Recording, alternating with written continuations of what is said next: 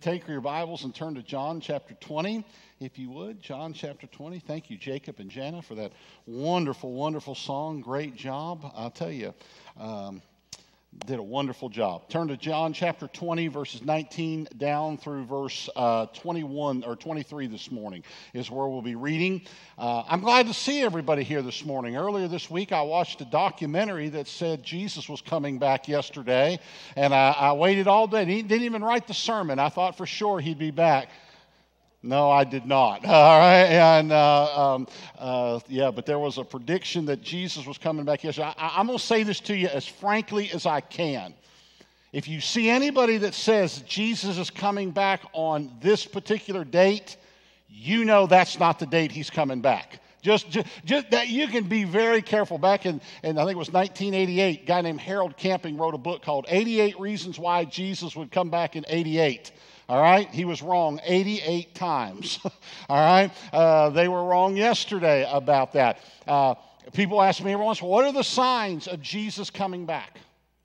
What's his signs? And we think, well, we had this earthquake over here, and we've got looming war with North Korea, and we got this. None of those are signs of the second coming. None of those are signs. Matthew chapter 24 says all of those are signs of the age we live in. Not of the second coming, but that's just part and parcel to the world we live in. The greatest sign of the second coming, if you want to try to figure out where we're at, is he says that the gospel must be preached in all the world. And there are still many, many, many hundreds of places in the world where the gospel has not yet been preached. So if you want to worry about the second coming, get busy, which brings me to my message this morning.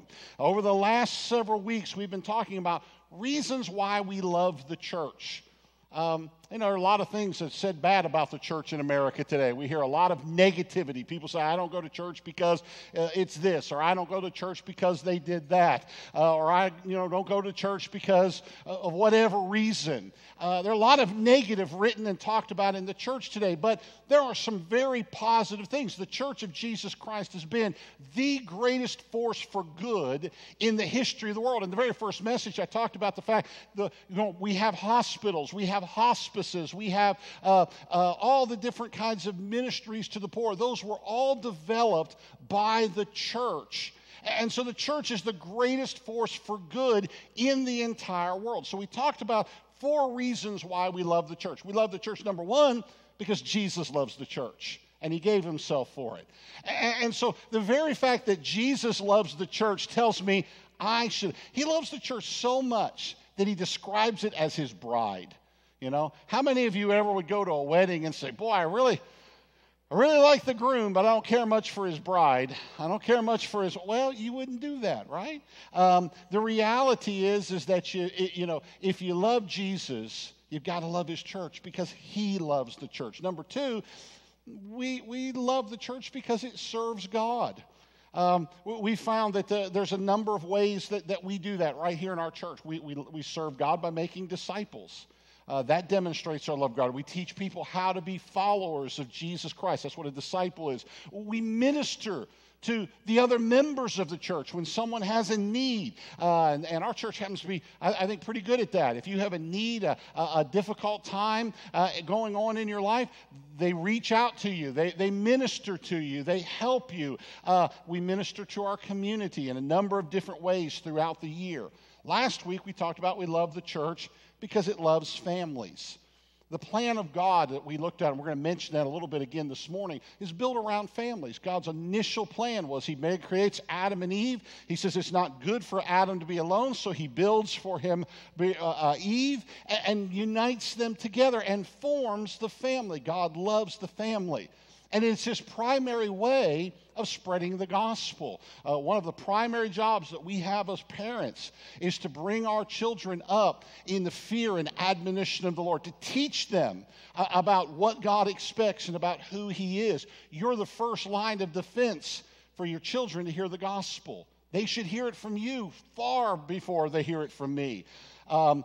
This morning, we're going to talk about one final reason why we should love the church. We love the church because it's on a mission.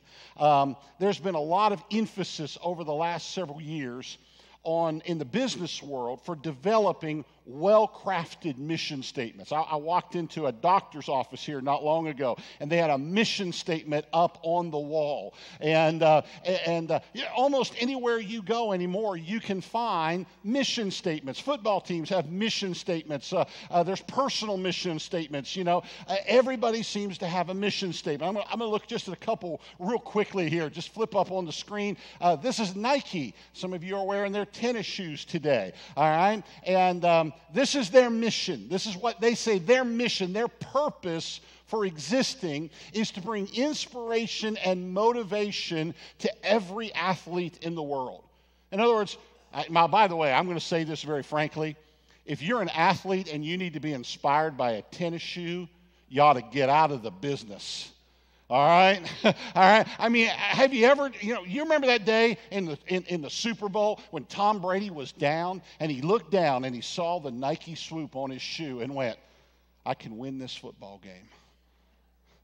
All right? No.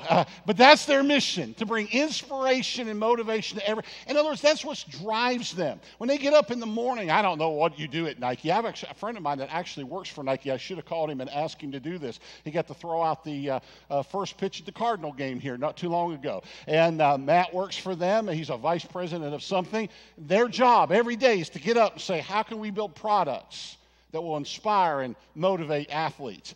There's another one. Flip this one up. This is Coca-Cola. And I got to say this is a big mission statement for a soft drink company, all right? To refresh the world in mind, body, and spirit. Now, I'll say this. Coke might quench your thirst. I really doubt. I mean, I've never been drinking. I've never gone over to the movie, sat down with my Diet Coke, took a sip, and went, my mind is at peace. Golly, I feel energized. My body feels so good. You understand? That's their mission. That's what they think. And by the way, that tells you that they're broadening out. They're thinking bigger than just selling you a product. Coke actually wants to sell you an experience. I'll give you proof of that.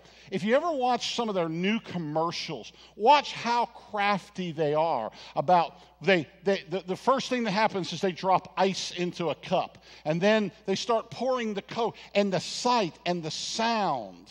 They want it to become an experience. They want it to transcend just drinking a Coke to quench your thirst. All right?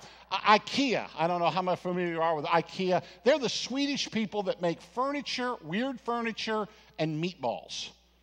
All right? If you've ever gone to one of their stores, it's the only furniture store in the world where you can go in and you can get meatballs, and they actually sell even odd Swedish fish products there. I'm not sure what that's all about.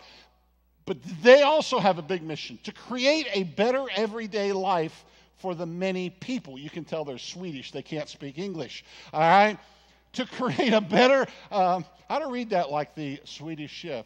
To create a better everyday life. All right, for the many people.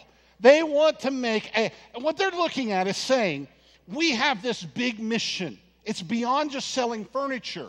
We want to give people an experience. Every business today, you go to almost any business, they have a mission statement. It is a purpose that gets them up in the morning and drives them. Over the last several years, this same idea has been brought over into the church. I have a friend of mine who pastors a very, very large church, one of the largest churches in the Southern Baptist Convention over in Virginia. And a while back I was talking to him, and he was telling me that he was taking his church through a process of crafting a new mission statement. Now, this is a very, very large church, thousands and thousands of members. And he said they hired a consulting company to come in. They interviewed for like a 6-month period their membership and questioned them and talked to them. They did focus study groups. They brought in some of the leading experts in church growth and church work. They even brought I think Ed Stetzer was there. Some of the really big names in the church work in America today came in and talked to them. And they worked for over a year on crafting this mission statement. I asked him this question. I said, why did you do all that? Why did you spent thousands of dollars, hundreds of hours working on this Why did you do that? And here's what he said to me. He said, so that we could discover what our mission is. Can I say this to you? As much as I love my dear friend, and as much as I think he had every right, he had all good intentions in what he was doing, he missed the point. He missed the point. Here's the problem is, you don't have to discover your mission. It's already been given to you. We don't actually, in the church, now I want you to hear me very carefully what I'm saying, we don't actually have a mission. We don't have a mission. Jesus has a mission, and he's invited us to go on it with him. But it's not it's not up to us to sit down and go, I wonder what I would like to do with my life. Now, let me see. In a lot of areas, that's a wonderful thing to do. Coca-Cola can sit down and say, we'd like to refresh the world, mind, body, and spirit. That's wonderful. They can do it. But as the church, we've been called to be on mission with Jesus. It is ultimately his mission, and we've just simply been invited to be a part of it. Let me show that to you in the Bible. In John chapter 20, Jesus is meeting with his disciples. It's on the Sunday night after he had risen. And look what happens. It says, on the evening of that day, the first day of the week, the doors being locked where the disciples were for fear of the Jews. They're afraid.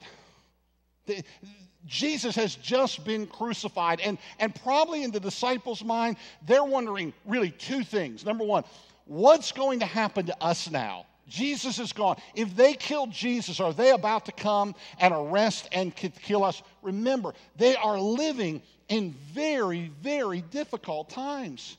They've just watched the Messiah, the one they'd been waiting for all of these years, the one that they had been following for the past 3.5 years, be crucified and murdered. And they must have been wondering, my goodness, if they did that to him, what are they going to do to us when they find us? And so they're locked in this upper room, waiting in fear. And they also must have been wondering this, what are we supposed to do now? I mean, for the last 3 years, our purpose was pretty simple. We got up in the morning, we followed Jesus. Jesus told us what to do. We went and did it. Very simple. Now, Jesus has died. And they're wondering, what in the world are we going to do? So notice what happens. It said in verse 3, Jesus came and stood among them and said, peace be with you. He appears to them. That must have been startling in itself. The fact that they had watched him on Friday be crucified, and now here it is on Sunday evening, and there he is standing in front of them alive, and he says, peace be with you. And when he said this, he showed them his hands and his side to prove basically who he was. Then the disciples were glad when they saw the Lord. Jesus said to them again. I like that he says again there. Jesus said to them again. In other words, this was not something that they were hearing for the very first time. Jesus had told them these same ideas and these same words before in other passages, in other instances. And he says, peace be with you. As the Father has sent me, even so I am sending you. And when he said this, he breathed on them and said to them, receive the Holy Spirit. If you forgive the sins of the world, they are forgiven them. If you withhold forgiveness of any, it is withheld. I want you to stop and look at a couple of things. Number one, Jesus reminds us here that he himself has been sent on mission, that the mission ultimately belongs to God. Jesus says, listen, I was sent by the Father. You know, over and over again, particularly in the Gospel of John, even though Jesus was fully divine, we have God the Father, God the Son, God the Holy Spirit, all three equal in their essence and their nature, but distinct from one another in their personality. Jesus had all of the divine attributes, all of the divine nature of God. He was equal with God. And yet, consistently when he came on earth, he reminds us that he came to serve God the Father. In other words, he says, I didn't come to do my own thing. I didn't just come down here to do my own mission, my own work. Jesus says, I've submitted myself to the Father. And we see that over and over and over again. In John chapter 6, verse 38, for instance, he says, I have come down from heaven not to do my own will, but the will of him who sent me. He's reminding us there that Jesus is carrying out a mission that had been instigated by his Father. And we could go back through, and there's a lot of ways that we could approach this, but we could go back through the Bible and we could see that from the very beginning of time, God has been on a mission. In other words, he has a purpose. We joked around there at the beginning of the message about the second coming. But one of the important things about the second coming is you need to know this. Just as God had a beginning for the universe, he has an end. He's in control of every point in between. We call the doctrine of end times. Donnie is teaching a class on Sunday nights on the book of Daniel. And wonderful, wonderful class. If you haven't been in there, you ought to go and take that class. That's the study of what we call eschatology. That's a big word. But eschatology means the study, we usually say, of last things. But it's more than that. It's really a study of how God has been working throughout history to accomplish his purpose. One of the beautiful things that Daniel does is he takes and he shows that all of the different kingdoms of the world are actually coming into power and being taken out of power by the hand of God. That God is in control of everything. And so as God begins all the way back before time even began, he had a plan, and the whole sweep of history. Did you know that? There's no surprises with God.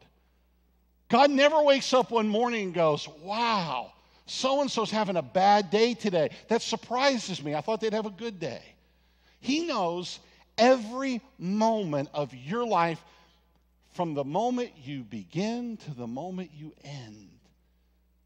Now, I'm going to tell you why that's good. That means that ultimately he's in control. And we see that. We could unfold the Bible. You've heard me talk about this before. You could unfold the Bible almost like it's a story. A story will have, a beginning, a middle, and an end. Well, in the Bible, you sort of have four great scenes that lay out the Scripture. First of all, in Genesis 1 and 2, you see the creation of the world. God creates everything that there is. Several weeks ago, we had the big eclipse, and people were asking me, what's the significance of the eclipse? Well, we're having this eclipse. What does it mean? Well, it means that God has built a universe that is so ordered and so marvelous that we can predict down to the minute when the sun is going to pass, or the moon's going to pass between the earth and the sun at exactly the right distance, at exactly the right moment, so that it'll block it out. God has built the universe with this incredible order, incredible design in it. Every time you turn on the internet, you're experiencing God's creative abilities. It would be impossible to do that if the world was not predicted. Think about it. Every time you fly somewhere, you get on an airplane. Darren flies everywhere. Every time I see Darren, a picture of him on Facebook, he's getting in an airplane. Somehow meeting up with Peggy Cromines, the world traveler, all right? And running into her in an airport somewhere. The very fact that you can get on an airplane in one place and fly to another place is built on the fact that the universe is governed by laws. Amen? You power this much thrust and this much lift, and the airplane will take off. If the universe was just random, you wouldn't be able to do that. If you couldn't predict tides, you couldn't sail. Everything about the universe is created by God with order, and it reveals his great majesty and his great wonder. But the crowning moment in creation was when God made us. In fact, the entire account in Genesis is built to build towards and highlight the creation of man. It was no accident. It wasn't like God had a few spare things up in heaven, and he was, playing around with a big ball of clay one day, and he was like, let me see what will happen if I throw that out there and make the earth. I better light that up. I better throw a sun out there. He wasn't doing that. Systematically, he was building a world and preparing it for his creation, man. And there's something different about man. So different that he has to call attention to it. So different than the animals.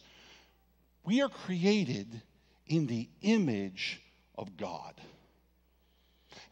And I've told you before, that means a lot of things. We have intellect.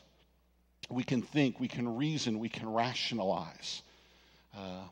Makes us different than the animals. I like to tell you stories about my dog, Coy.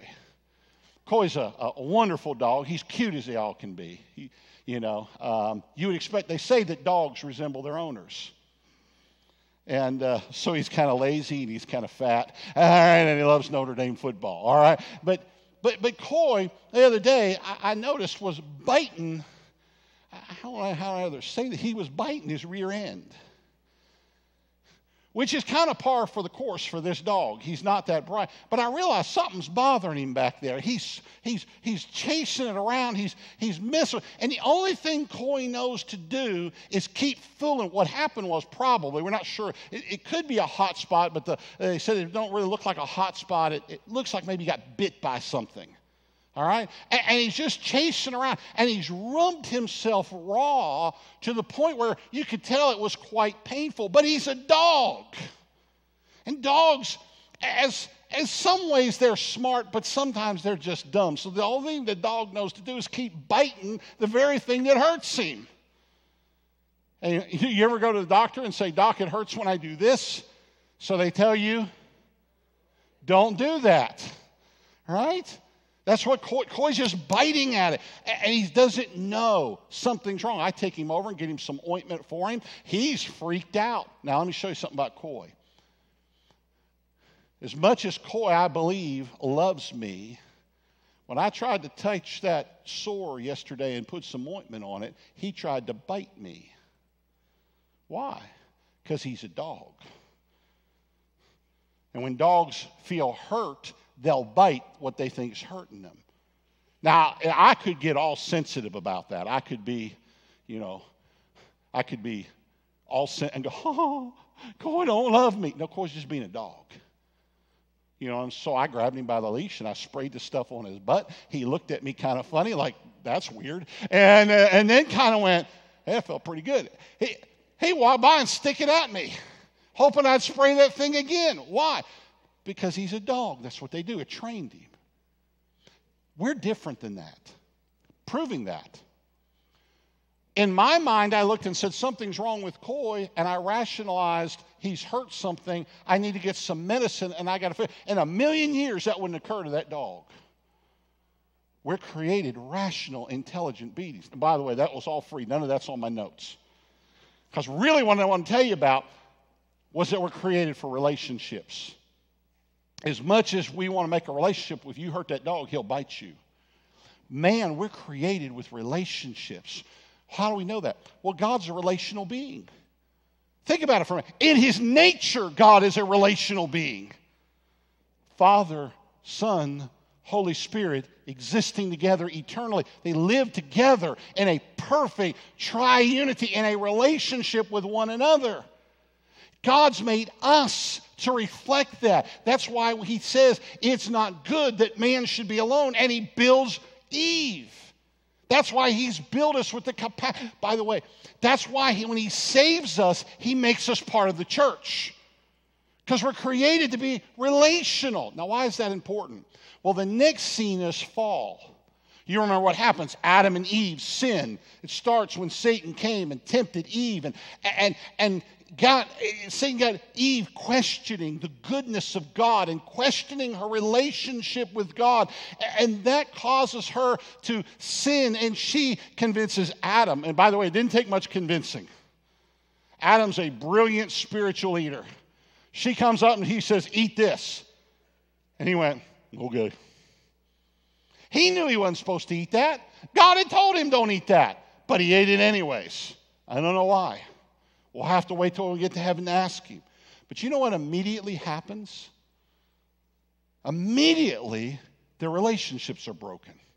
The first evident sign of sin is a breach in the relationship, first most evident in Adam and Eve. Yeah, how do I know that?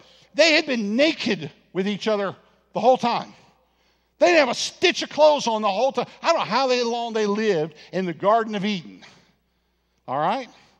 But however long that had been, you could probably ask Adam and he could give it down to the minute. And suddenly, there's a breach in their relationship, and they look at each other and go, oh, we're naked. Now you say, what's the problem with that? Don't be perverted about this. Don't make this dirty. There had never been any reason for them to be afraid of that. They could be vulnerable. To be naked is to be vulnerable, right? There's nothing more vulnerable than just... I was in a hospital a couple years ago, and all they gave me was one of those gowns to put over you. And it takes a lot of gown, brother, all right, to cover this, all right? I was laying there, and I'll be honest with you, man, I hated it. I didn't want anybody around. And a friend of mine came by and visited me. And finally, I just looked at him and I said, do you realize I'm laying here half naked? What is wrong with you? That's a barrier. It was a barrier to Adam and Eve. They took and made fig leaves and tried to cover their nakedness. And then there's a second evidence of their breach in their relationship. It was between Adam and Eve and God.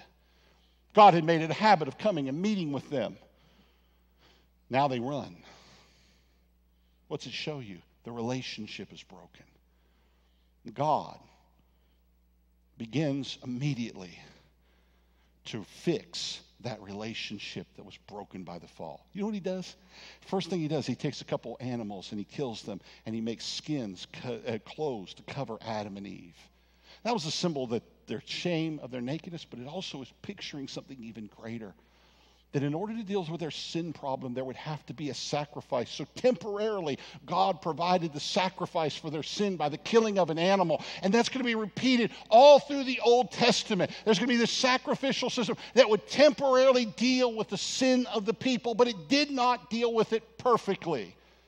And he begins to make a promise. I'm going to send someone who's going to be the perfect sacrifice for your sin. And every time you see an animal slain in the Old Testament, it is pointing us forward to the coming of Jesus. Every prophecy, almost every time we see something in the Old Testament, on almost every page of the Old Testament, there are predictions and pictures and prophecies made of the coming of Jesus. Because God had a plan. And he tells us this. He didn't come up with that plan in the garden.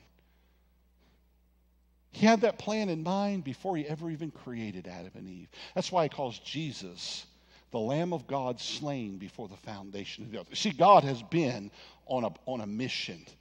And ultimately, one of these days, he's going to restore this earth back to an even more glorious state than it was before the fall. You don't believe me? Read the last 2 chapters of the book of Revelation.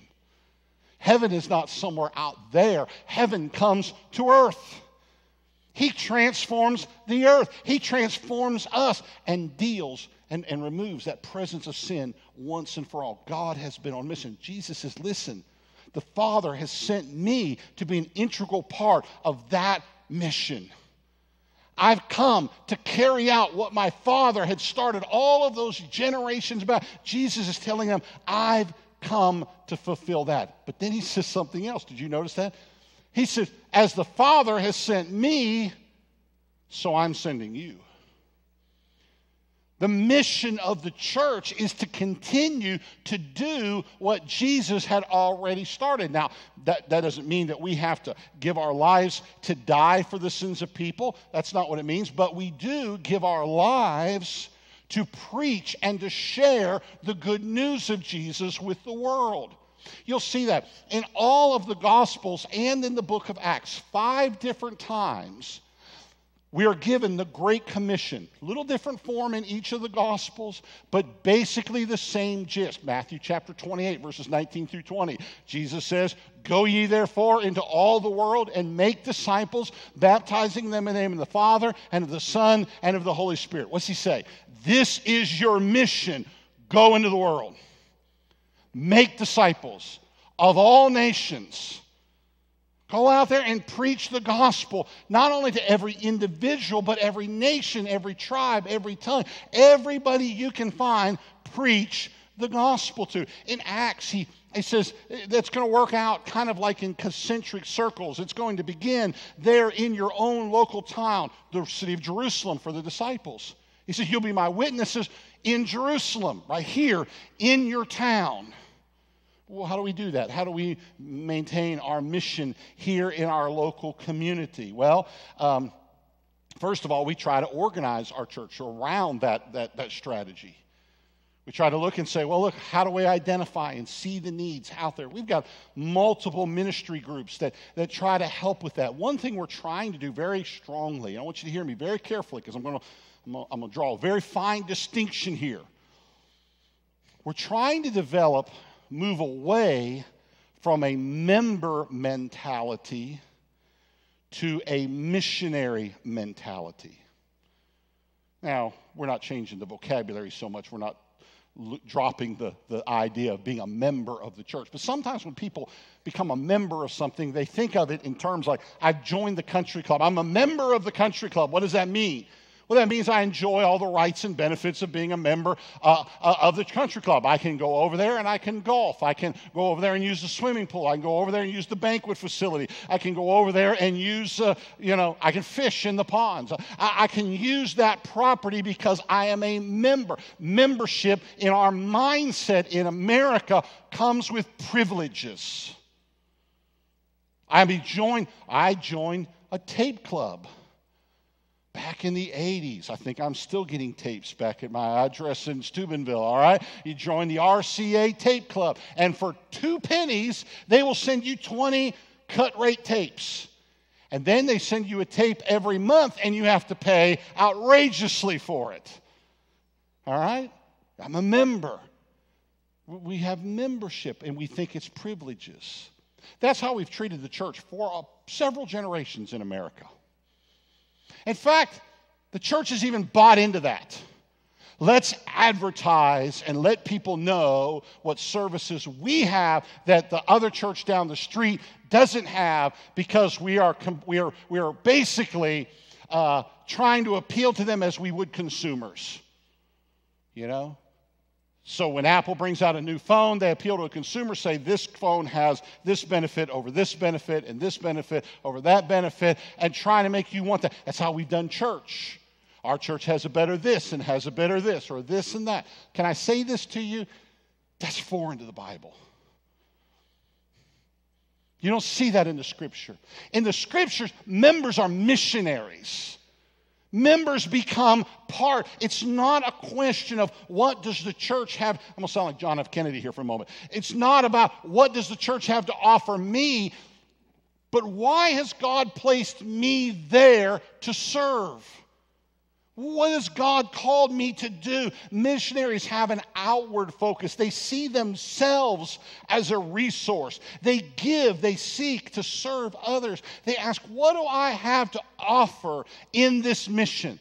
So they begin to look and say, well, listen, God has gifted me. You know, everybody in our church has a gift. Did you know that? Every single member of the church has a gift. Some of them can sing. My goodness. Jenna and Jacob can stand up here like a modern day Donnie and Marie Osmond. Just as good looking as them.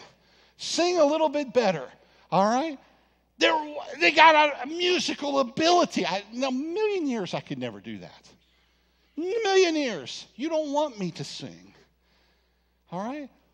We have gifts. We have abilities. Some people have administrative abilities. We have folks in our church that amaze me with how they can take a project and organize it. Others have a teaching ability. If you've ever listened to Donnie Gregory for 5 minutes, or Shane, they've got an incredible teaching ability. Different in their styles, all right? But an incredible teaching ability. Others have an incredible serving gift. We've got some of our deacons who are just out here all the time, doing all kinds of stuff, just every day, serving here, serving there. The other night, I ran into Sonny Summers at a Mexican restaurant on Friday, and Sonny's got an engineer's kind of ability. He works in our trustees, and we've got some other guys, Jake and some of those guys. They all work in there. They understand how do you maintain, how do you keep a building. Some of those things apply to our mission.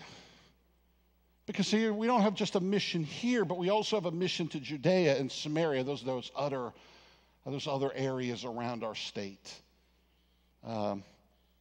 Several years ago, we helped plant a church in DeKalb, Illinois, the Church of DeKalb, and helped it get up and running. And I know their pastor has told us on several occasions we would not be here had it not been for First Baptist. Just through the encouragement, through the financial giving, through the teams that we sent up there. Now we're starting into looking at the greater Chicago area. And you know, we went up there this summer and we said, well, where could we help plant churches? You know, see, here's the thing is, we can sit around all day and we can complain about Chicago. Oh, the crime's bad in Chicago. Yeah, duh. A lot of lost people in Chicago. Where there's a lot of lost people, tend to be a lot of crime. Duh.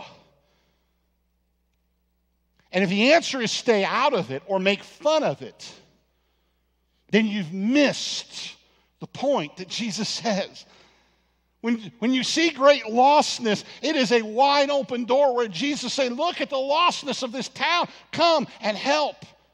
And so what's happening, there's church planting happening all over the city of Chicago. We're going to get involved in 3 of those efforts down around the South Loop area, up in the Evanston area, and in a little town called Pingree Grove. Our teenagers were up there this summer, and some of the adults and working on developing those relationships. Over the coming years, churches are going to be planted in those communities, and those churches are going to plant other churches so that we can see that great city of millions and millions of people. I was standing there on the balcony with Dennis Conner one day looking at South Loop. South Loop is an area right inside the loop of Chicago. It's a big housing, upscale housing development. I mean, it's hundreds and hundreds of thousands of dollars to buy an apartment in any of these areas. There's like 50,000 people that live in this. You can see that. I was standing there on the balcony and looking out at a town, an area that was half the size of the city of Metropolis geographically and 10 times the population, nearly. And he says, I can hardly find anybody in that community that's a Christian. So they're planting a church there. You see, we're on a mission. And what do? We send people up there. We've got a mission to the other ends of the world. You know, he says there in Acts chapter 1, verse 8, our other ends of the world have largely been in Haiti. I heard a rumor the other day. Someone said that we're going to cut back our missions program to Haiti. Nothing could be further from the truth. Nothing could be further from the truth. In fact, I'm going to say that I know Darren's getting ready to head down there just very shortly. They got a brand new agriculture I don't know what you call it, ministry opportunity that can change the economics of that community. You say, why are you changing the economics? Because if we can keep them from being worried about starving to death, maybe we can help them to hear the gospel a little more effectively. And not only that, from that can be a tool to spread the gospel all over the country of Haiti. That's happening. Every year, dozens and dozens and dozens of people go out and do that. We're working on trying to develop a partnership in Italy to help reach an unreached people group. That sounds kind of odd to say an unreached people group in Italy, doesn't it? I mean, come on, Italy. You think everybody's a Christian in Italy. Not true. Very, very small percentage of the population is Italian. Here's what happened. The Reformation that happened in Europe basically skipped Italy. And so what happened was the decline of the church, instead of re-blossoming like it did in Germany and Switzerland and other places during the Reformation, it just continued that downgrade in Italy to the point now where hardly anybody there actually attends church. Most of them are not Christian.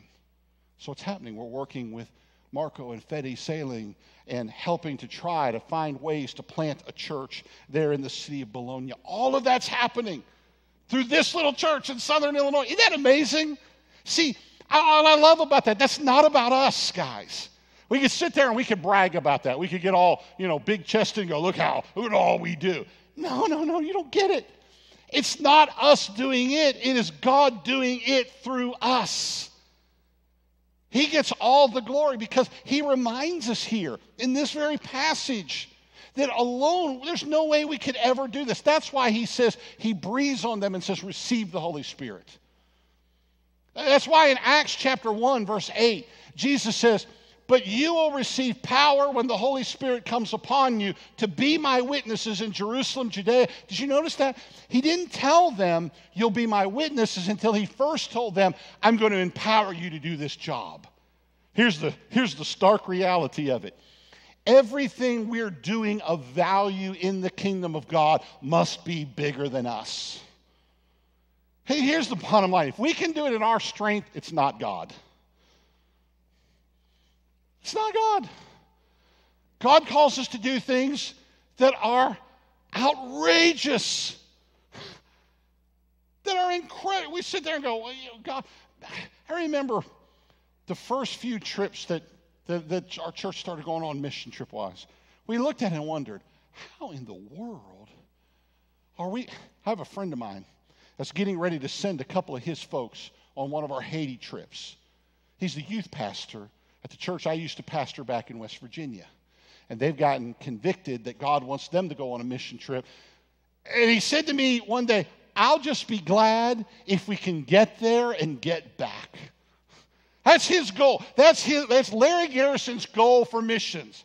I'd like to just get there and get back, not lose him. We were there a few years ago. Amen? Wondering, how do we go through this? It looked daunting. How are we going to plant a church in DeKalb? We were confronted with one of the most pagan cities I think I've ever heard of.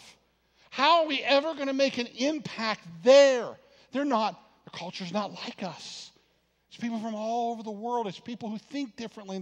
They're not Southern Illinoisans. How are we going to do it? And guess what? Here's what we figured out. Really, we don't have to know.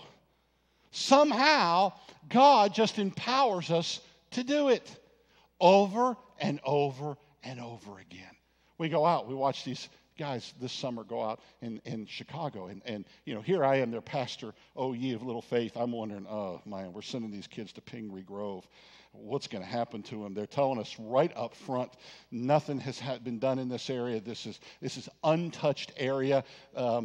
Be very honest with you, spiritually, it would have been the equivalent of just sending them and dropping them off in the deepest, darkest jungle of Africa, the deepest jungle of South America, the deepest jungle of Asia. It was that equivalent spiritually, what we thought we were dropping it into. They started walking up, and I'll just use their,